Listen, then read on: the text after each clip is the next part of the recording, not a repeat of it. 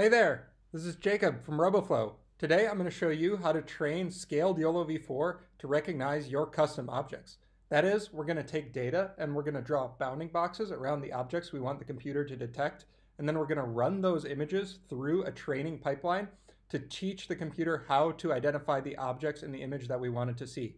So what is Scaled-YOLOv4 and why is everyone so excited about it? So we put together a piece here, which I'll link, on how Scaled-YOLOv4 topped EfficientDet to make it the state-of-the-art object detection network. That means it is the best model library for you to be going into to be starting your own custom object detector. And the key thing here is to see basically the network's performance relative to its speed. So it's a very fast network and it's getting very good performance. And in fact, it's topping for best performance even despite with all speed considerations in mind. So here you can see it in the green, topping over EfficientDet, which was the previous leader in object detection models.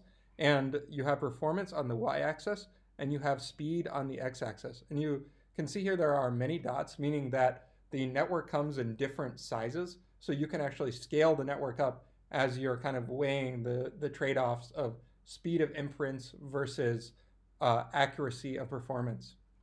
So now diving into the Scaled-YOLOv4 notebook.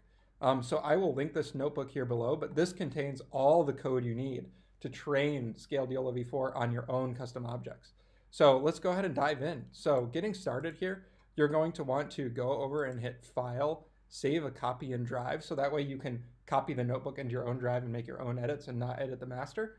So after you've done that, go ahead and check the runtime and make sure that your runtime type is GPU, so that way you can be hitting the GPU, the free GPU resources in Colab to train your own custom network. So to get started, we're gonna clone the Scaled-YOLOv4 repo from WantCanU, and we're gonna change to the YOLOv4 large branch of that repo. That's where you're gonna find all the code that was used in the paper, and we'll be able to use it on your own custom objects. Then we're gonna go ahead and install Mish Cuda. So Mish Cuda will let us run the Mish activation functions in the network on the GPU. So that's something that we're going to need to install. The next thing we're going to install is PyAML. This will just let us read data files basically. And then we'll go ahead and switch back to the directory. So while those things are installing, I'm going to talk a little bit about the data set that we're tackling today. So again, you can train this network to identify any object for your own custom objects. But today we're going to work on identifying ships and jet skis from an aerial point of view on a lake. So we'll go ahead and check out this data set here. This is a public data set, which I will also link below if you want to follow along directly, called Aerial Maritime, which we gathered here at Roboflow of flying a drone over a lake. So once you've loaded your data into Roboflow, you will see it in a setup like this. So this is kind of a data management platform where you can create dataset versions and get your data in the right format. And this is the easiest way to be going in through this network, is downloading in here and making sure your data is kind of all right. So here's an example image where we have some docks. Let's see if we can see a few more. So we also have some boats here that we want to identify. So if you wanted to actually change some of these annotations, you can do that in Roboflow. So you just go to Modify Dataset, and then you'll go back to the same image here. And then in this case, you can draw new bounding boxes around things. Like if we wanted to add sheds, we might be starting to draw bounding boxes around those images. So one thing to keep in mind, though, is that its data is very key. So you really want to make sure that your data is high quality because your network is going to reflect that performance. So after you're done modifying your data set, you go ahead and hit Generate, and then you get a dataset version. So this is generating a new version of the data set.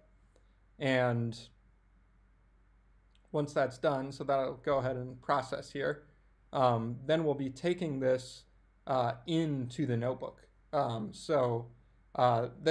a few things to be considering, though, as you're generating these versions. As you can see, I kind of blew through it here, but there's pre-processing options and there's augmentation options. So you can be standardizing your data set with pre-processing options. This applies to all of your data set splits, train, validation, and test. And then you can also apply augmentation options, and this will only affect the training set, so it effectively blows your training set up in size. So you can make slight edits to the images so you can kind of get the most out of the data that you're putting through the network. And you have some control over that to make sure you're getting the right augmentations for your data set there. But that's something only you can decide and play around with. So then you get here and you get an export link. So you want to choose YOLOv5 PyTorch. You can export to kind of any different network or different data format there, but you're going to want to choose YOLOv5 PyTorch for this tutorial. And then you go ahead and get a link here, and that's the curl link, which you'll bring in here to bring in the data into the notebook to train the network. So I've already went ahead and downloaded the data here. As you can see, we bring in these images, so we have all the images, and then there's also TXT annotations. But you don't even have to worry about the format of your data here because we've already made it so it will export very well and play nicely with this network. So yeah, one thing you might want to check is just the data.yaml. Here, I think that's one directory up for me now. But just make sure that it has the class labels that you want, just to make sure that everything worked okay. But I'll go ahead and switch that back because if you're clicking through, it'll be up there. Now, if you want to look at the model architecture here, you can go ahead and just print out what it looks like. So this is the Scaled-YOLOv4 architecture. So I'm not really going too deep into architecture here, but I'll link another video on that. But the biggest thing here is that this YOLOv4 has been CSPized. That means that basically the cross-stage partial network technology founded by Wonkin Yu has been applied into the Yolo network, making it run even faster for its size. So you can see all these kind of CSPs, all these network layers have been CSPized. So that's pretty sweet. So now here, this is the training command. So if you want to train on your own objects, you'll go ahead and here and you can change settings. So you want the resolution size in the image.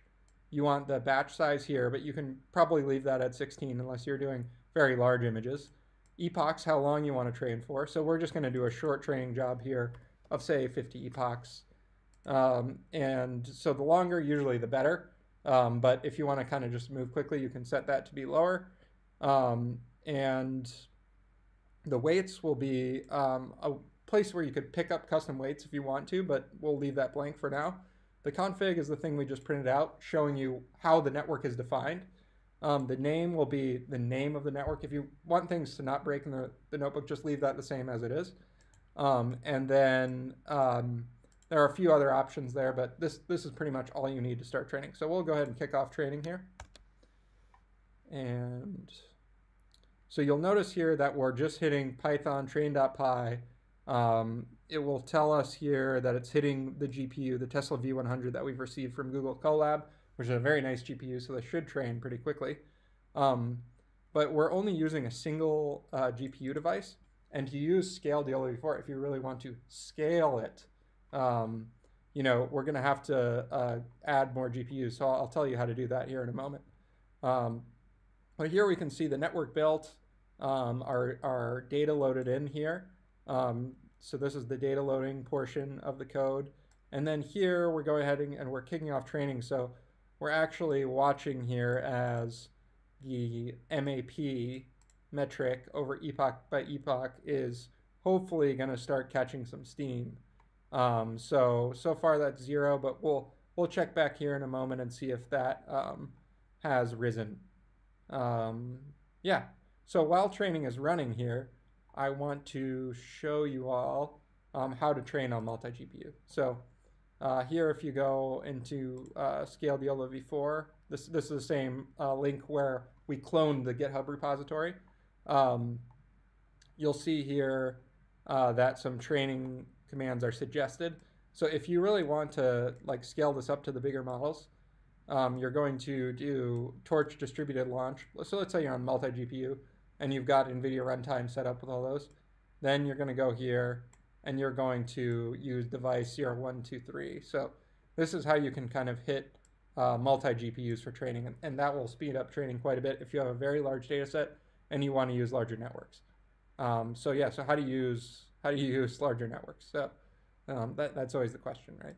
So you go into models and you see here these are the model configurations. So we hit YOLOv4 CSP, which is the base YOLOv4 model, scaled YOLOv4 model, and then it scales up. So it's going to scale up to P5, P6, P7. And then if you want to scale all the way down to YOLOv4 Tiny, I will link a video where we explain how to train YOLOv4 Tiny in another video. But the thing to know about that is it's in a different framework. It's in Darknet, so it's not in this PyTorch framework that we're in right now. And so you'll want to actually just use a different video there. So yeah, so that's kind of more on scaling up the model. So let's go ahead and check back in on training here. Looks like we still have some time to take. So yeah, so this is usually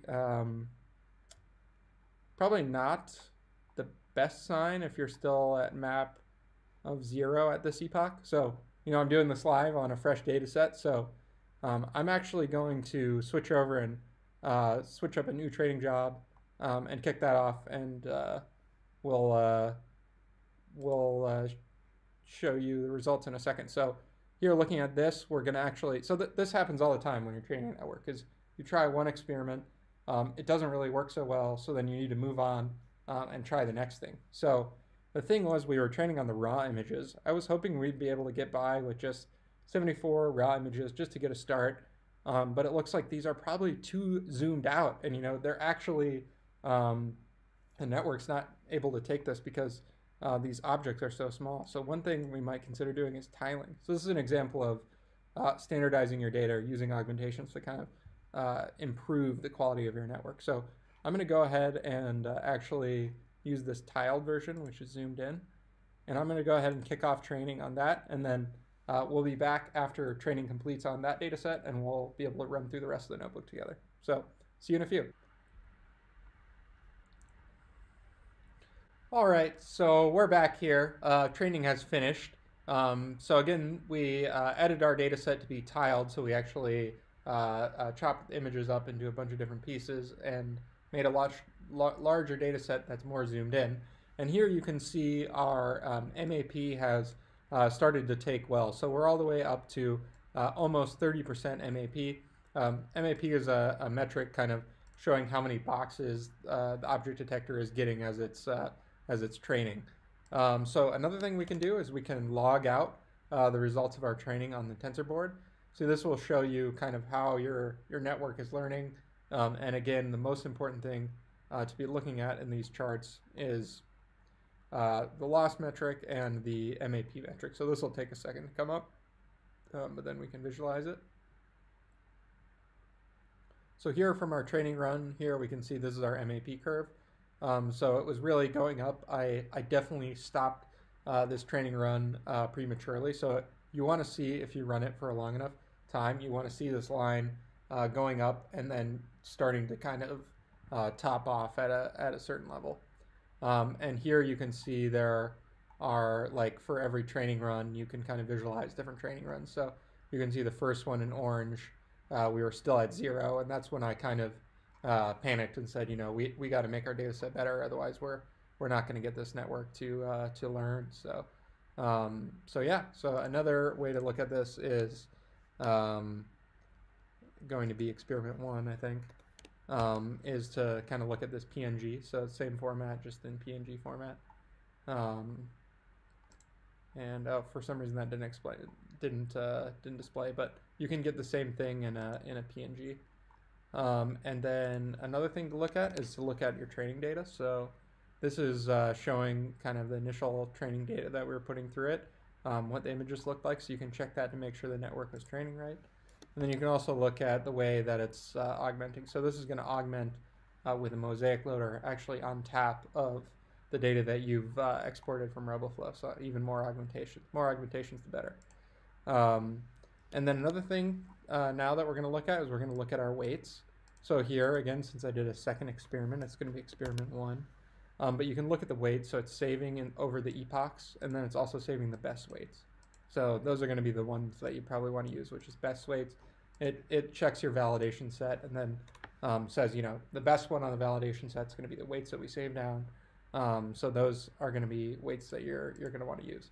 So now this is pretty exciting here. We're going to actually try to run inference on test images. So this library makes it very easy. You can just use detect.py. Make sure to invoke your weights. So what did I do wrong here? Okay, so this needs to be called best weights. So you invoke the weights that you looked at up here, and then it will hit those weights, and then it will look in the test folder, and you could just put an image here or a video or whatever you want to infer on, and then it will go ahead and make inference. So you can see here that was finding lifts, mostly lifts and some docs. So we'll go ahead and now look at those test inferences. So this is image by image in our test set. So this is objects that it has never seen. So here it found a lift. So that's pretty impressive. We trained our network to be able to identify objects from the air, without really too much code, just the notebook here. And so it's doing these inferences that you can see here, like finding the dock, finding the lift, and drawing boxes around things. There it found a jet ski. So these are all images the model has never seen. Pretty impressive, right? So you can use this to identify images in your own objects in your own custom data set. So you want to send in images with your own custom objects, draw the boxes around them in Roboflow, export into here, and then hit training. So the last thing I want to kind of go through here is how to download your weights. So this will be able to take your weights out of the notebook and you can put them into an application. So you can take the weights and you can convert them into different formats, and then you can put those weights and put that application somewhere else. So you might not be rebuilding this exact code repository. You might be, but this lets you kind of take your weights and put them out into the world for deployment. But so you can go ahead and hit here, and you again find the weights file above, and then you hit from Google Colab import files, and then just files.download.